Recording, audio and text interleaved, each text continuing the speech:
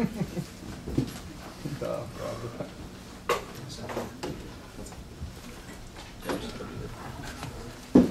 for the best. Folks, thanks for coming to today's Brownbag. I don't really have any activities going on later in the week. For those of you who attended the spring festival cruise, thanks for coming and appreciate your participation. Our speaker today is Patrick Callen, who is going to be discussing some of the results of his FMSO research fellowship, as well as some other elements that sort of feed into his Crease capstone paper. Before I introduce Patrick, I just want to say a few words. The FMSO Fellowship, I think most of you already know about it, but the deadline is today. This is an ongoing collaboration between our Russian East European Eurasian Studies and the Foreign Military Studies Office in Fort Leavenworth.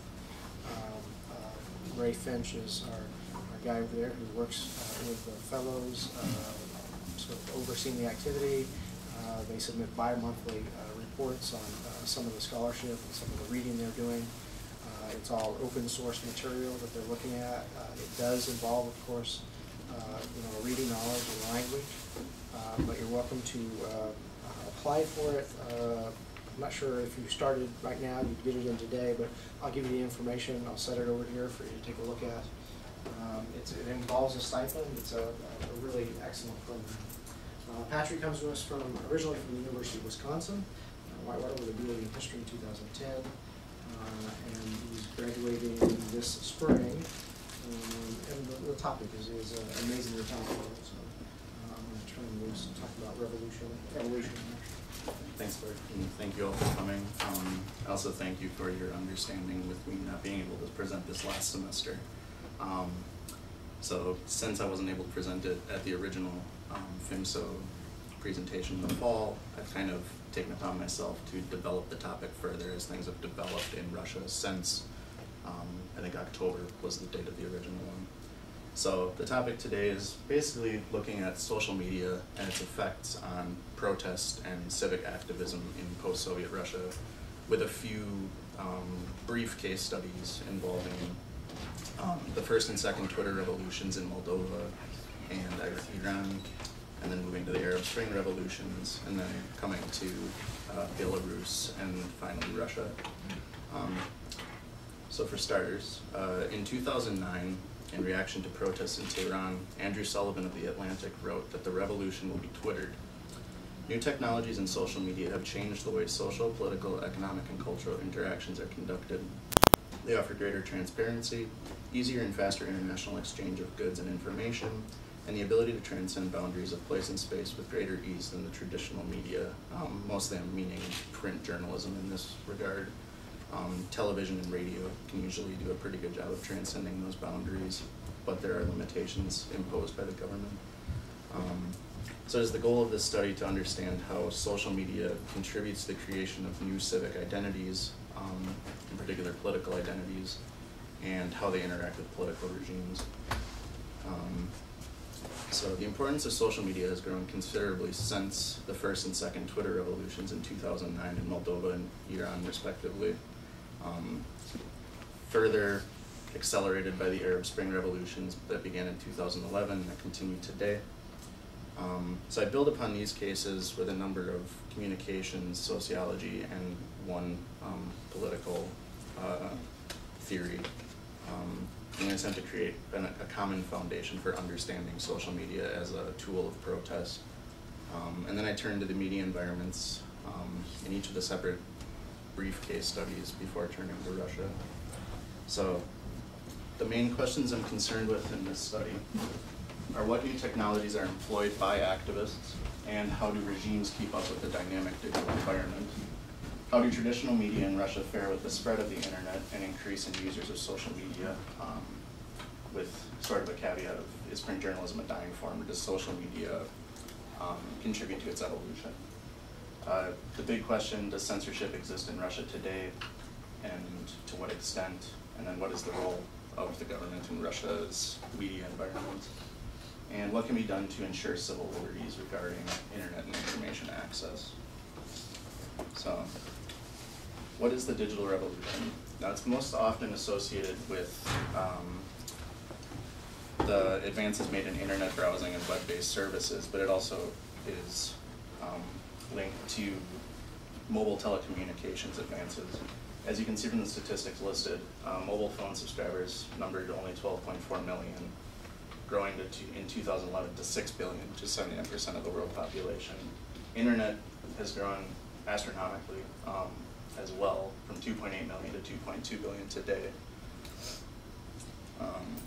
And the advancements made that allowed for this this growth in users is basically just because of economic reasons. The technologies are a little bit cheaper, and the advancements made make it more readily accessible to users. The other part of the digital revolution that I'm more particularly concerned with is the evolution of the internet itself from Web 1.0 to Web 2.0. So in Web 1.0 you had just simple web pages that were often mostly text, and you could link via hyperlinks. So it was just a digital transportation device. Web 2.0 became more concerned with interoperability, user-created designs, and collaboration, and the participatory information sharing. So the greatest boom that I get into with this study is the boom in social networking as part of this Web 2.0 development. So you have the development of social networking and file sharing websites such as LiveJournal, Blogspot, Facebook, Twitter, MySpace, YouTube, Contactia, Vimeo, etc., and so on. So social media allow for quicker and easier access to information, real-time global communication, and commerce. These are the pros. The cons, digital narcissism and amateurism, and inauthenticity, which is often associated with Wikipedia these days. If anyone can update Wikipedia, you can basically say anything about anyone. And creating an endless digital forest of mediocrity. These are the major cons of social media.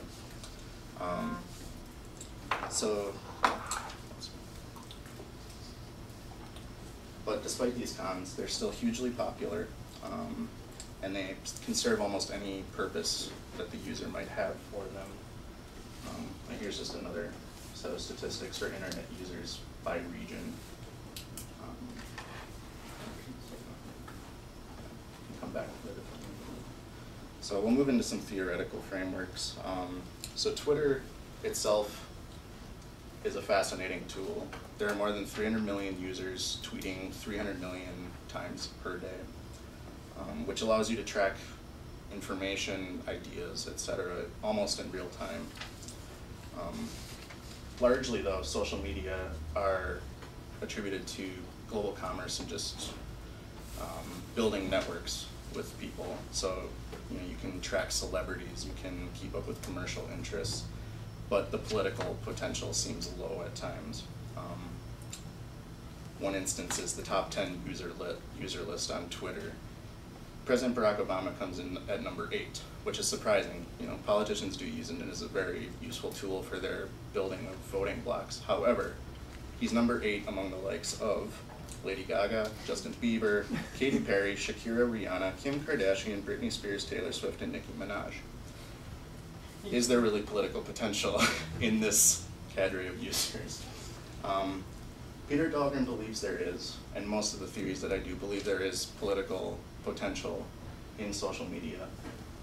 As I stated before, there's this interspatiality that digital media transcends traditional boundaries created by media, or boundaries of place and space, allowing for new networks and communities to form,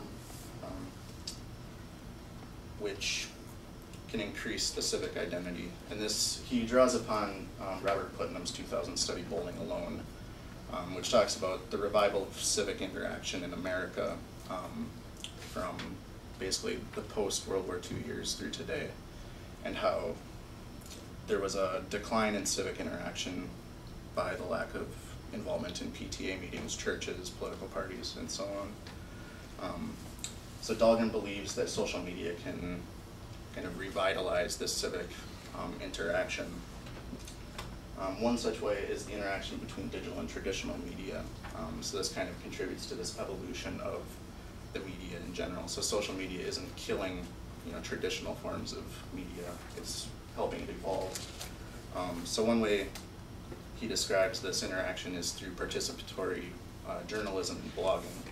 So you have the likes of CNN's iReporter, RIA Novosti has the T-Reporter program. You have a huge blogosphere that contributes new information, and I would argue much needed information in most countries where you have state-owned or corporate-owned media services. Now the pitfall of digital media for Dahlgren and a few of the other theories that I used is that digital communities and digital activists do not transcend the physical boundaries, so they don't move into the real world and produce real revolutions, which Clay Shirky argues they do. He notes that they aren't a replacement for real world action, but they're a quick and easy way to coordinate based on these four stages of development of online identities, to synchronizing people based on interest, getting behind a common purpose, and then finally going out into the streets and taking action.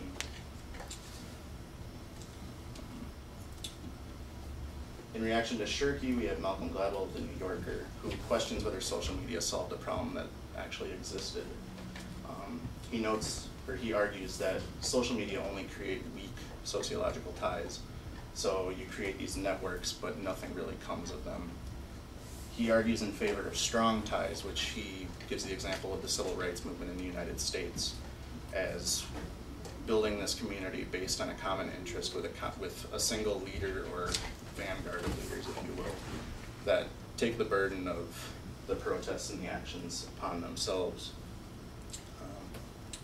He does note, however, that social media is good for establishing a movement because of its anonymity. If you're anonymous on the web, then the authorities can't track you as easily and assign blame to a single person. However, there are ways that authorities usually do end up tracking down certain members, and if they can't find the actual leader, then they'll just place the blame on you. So this is the second problem then, is which is stronger, a hierarchy or a network.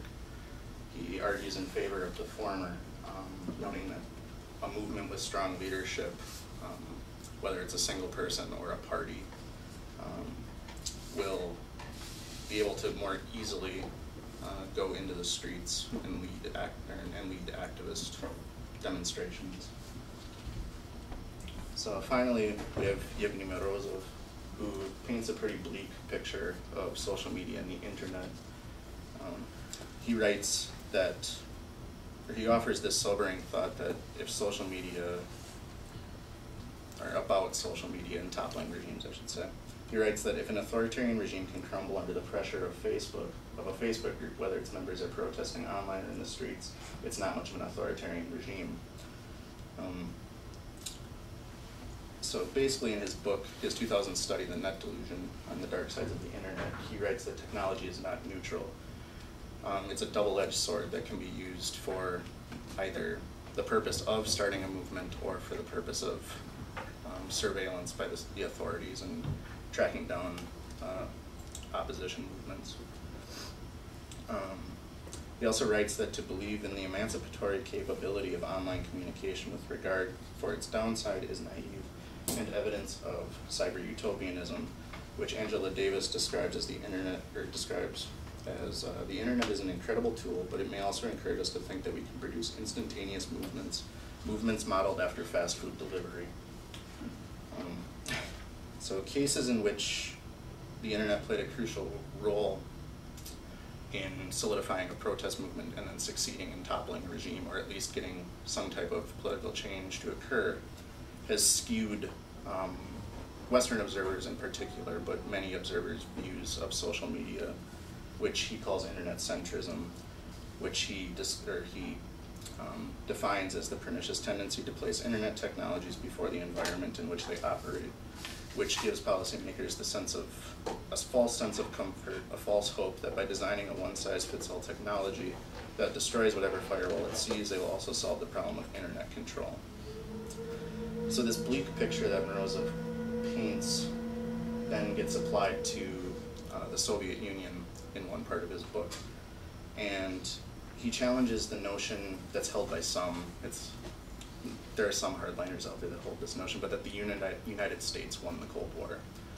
He emphasizes the fact that it was liberation from authoritarianism or oppression of any sort is best accomplished not by gadgets but by facts. It was not the Xerox machine that won the Cold War, and it will not be the smartphone-toting, Twitter-ready activists that will defeat authoritarianism today. Instead, it's the information cascade which will fell the beast. So ordinary information, mere facts, can topple a regime from inside. So from the Soviet perspective, he uses the opening of the partial opening of the archives as an example of how this information cascade can topple a regime, sort of. There are other elements, of course.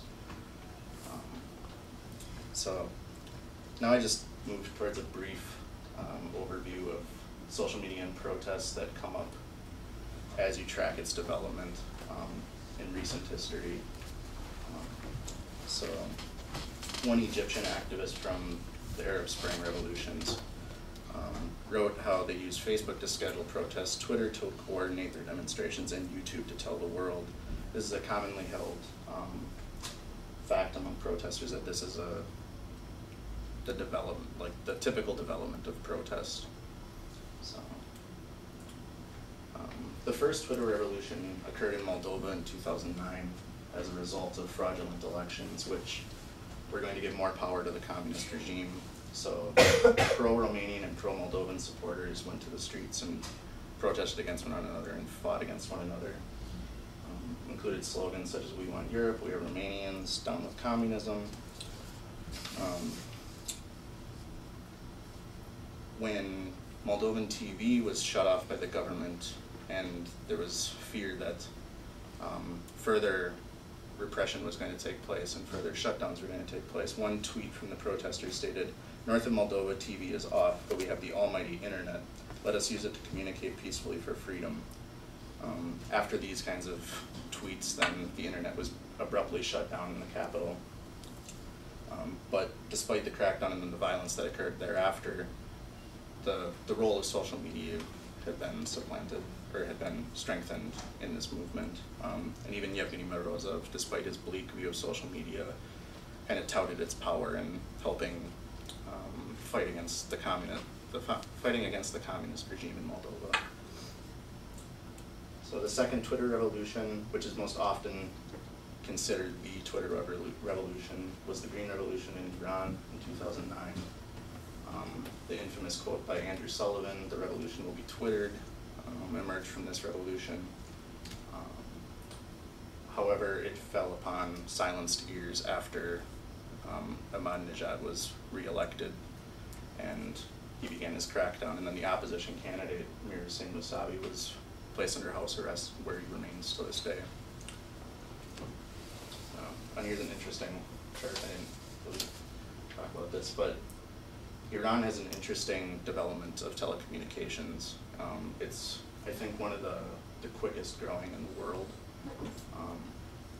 So it kind of explains the government's interest in kind of monitoring and keeping social media and other telecommunications networks under its control. So then, Arab Spring 2011 to the present, we saw regime changes in 4 of the countries, with some outside interference possibly in particular ones. Most of them were fighting against absolute monarchy or autocracy, kleptocracy. They were fighting for civil liberties. These are common trends among them. But the power of social media is very evident in these locations. And they had the common slogan, "People demand the removal of the regime," across the Arab world. So then we turned to Belarus, where they had the silent and toy protests. These were a very interesting thing to follow over the summer while I was doing the FMSO study. the revolution through social networks frequently returns in Belarus, but the authorities have social media and other media locked down pretty tightly. So I just have two short clips of two protests that occurred in Belarus, one over last summer and one more recently. And it also displays the government crackdown on the protesters.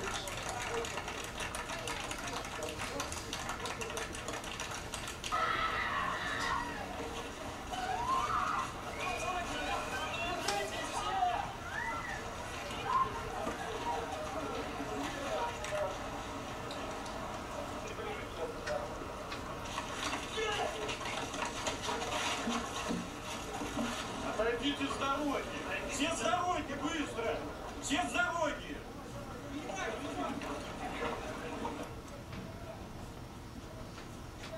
So in Belarus, there's the tendency for more visible repression of opposition movements, which is a changing trend in Russia now.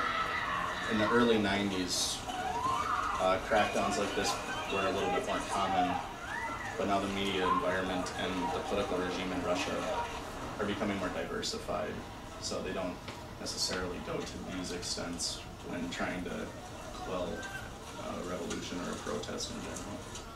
So, and the second one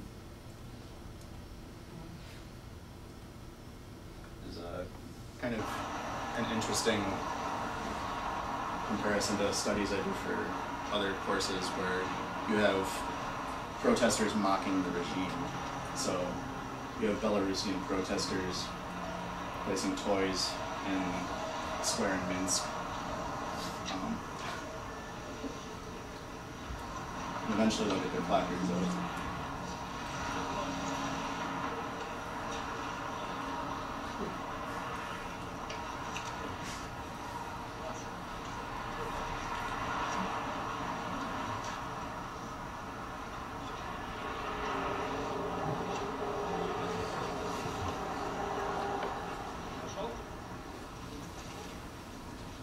So you have toys against injustices, a meeting of toys.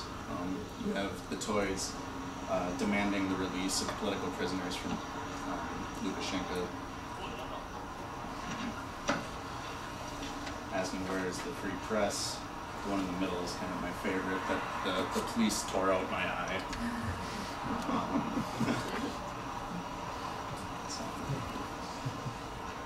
And there was a comparable, actually the Russian toy protest occurred before this one, so it drew support in Belarus.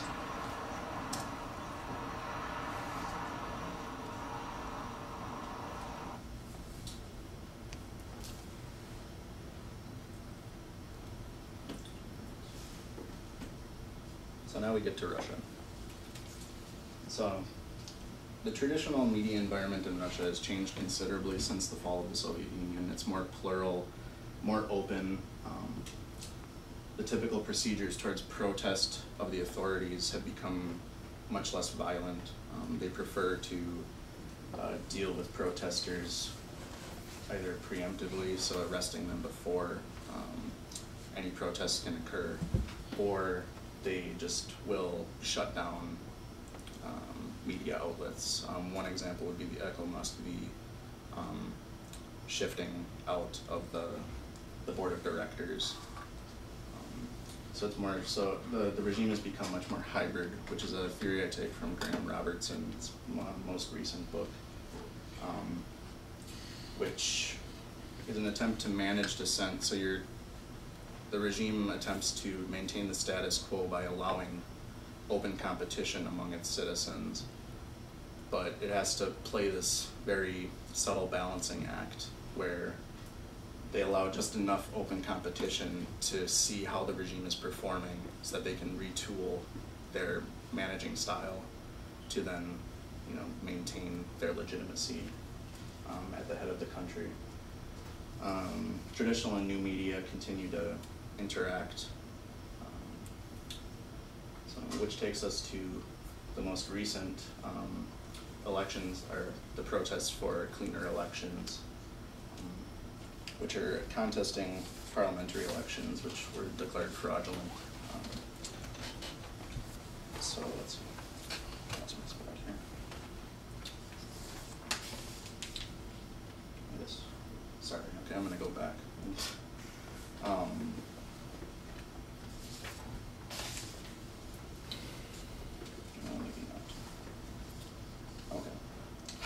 Alright, so the interaction between traditional and social media.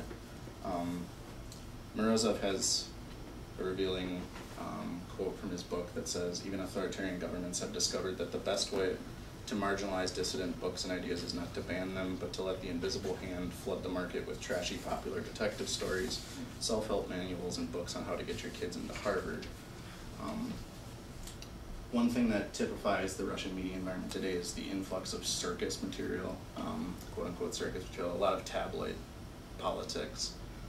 So by flooding the market with these, this junk, basically, it keeps citizens unaware of some of the developments that are occurring. So the parliamentary elections that were declared fraudulent kind of opened up the box on this one. Then they saw the corruption that was occurring, and they decided to finally fight against it. So you had high-profile bloggers and socialites like Alexei Navalny, Ksenia Sobchak, in more recent months, that are coming out in support of these protests and using their visibility within society to support the protests and attempt to change something in the Russian Federation. So social media allowed street protests to return to Russia. They're more successful than, for example, the Occupy Wall Street movements, which have started through social media, where you have potential leaders that are visible, and after social media transcends that physical boundary and goes into street actions, they have someone that can kind of take the movement on their backs and lead. And most recently, or in December, when Navalny was arrested, director of Echo Moskvy, Alexei Benediktov, wrote that this was a political mistake on the regime's part because it transformed him from an online leader to an offline one. And his visibility within the Chesny Vybory protests rose considerably after this. So what we have in Russia is the return of street politics aided by social media. Although early demonstrations may have been fueled more by a release of energy in reaction to another fraudulent election, but as protests continued, social media played a crucial role in organizing these protesters. In Russia, the social media is also used by the regime, by pro-regime supporters. So Nashi in particular uses it to organize their own counter protests. Like I said before, Alexei Navalny and Ksenia Sobchak are using their celebrity status to aid the protests. I have a video that was released, I think, last week by Ksenia Sobchak, and it's a dark satire of the Golossoyuza campaign videos of Putin.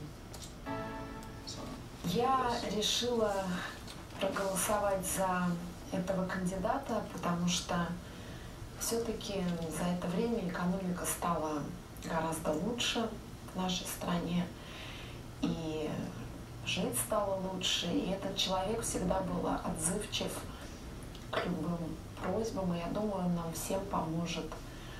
И, конечно же, особенно сейчас, перед угрозой оранжевой революции, сирийского и ливийского вариантов, и нельзя раскачивать лодку сейчас, и нужно всем вместе сплотиться вокруг одного лидера.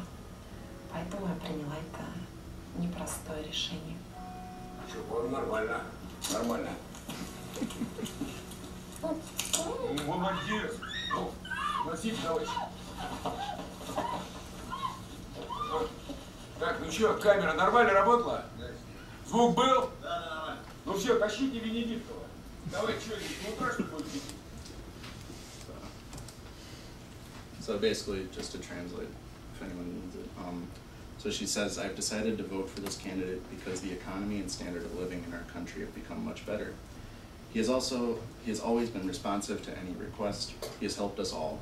And especially now with the threat of an orange revolution like in Syria or Libya, we can't rock the boat. We must rally around one leader. This is why I made this difficult decision.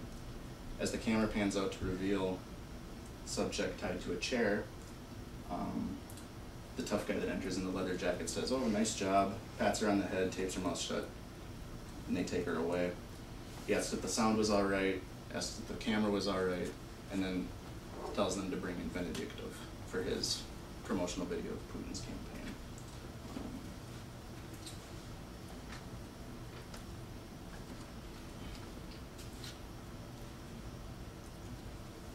So previously, videos like this released by Subject might not have been allowed to get onto YouTube or disseminate via social media, but the media environment is much more open than it had been in previous years and previous elections, which allows opposition to attempt to at least change public opinion from the status quo.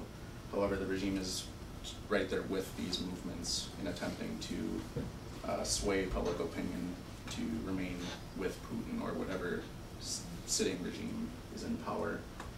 So one of the questions is are the protests via social media in the streets of Moscow and throughout Russia today too little too late? And will the protests have their desired effect, or will Putin's predicted first-round victory become a reality? Oleg Callen believes that we're all going to die under Putin. Who's a famous reporter for Kommersant. And RIA Novosti reporter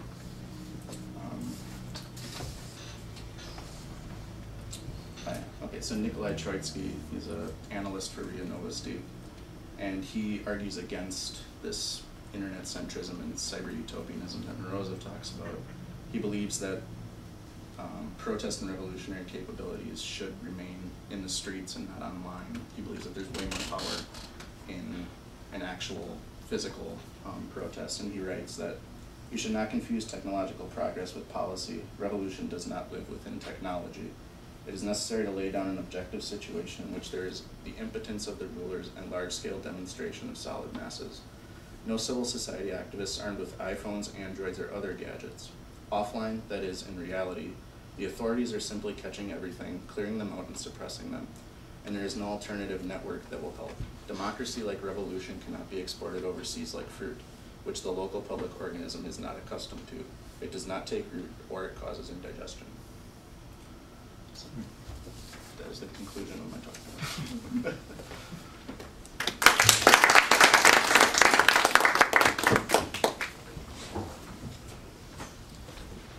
Take a few questions, Patrick. Yes, of course. I just was curious if, I mean, this was pretty recent,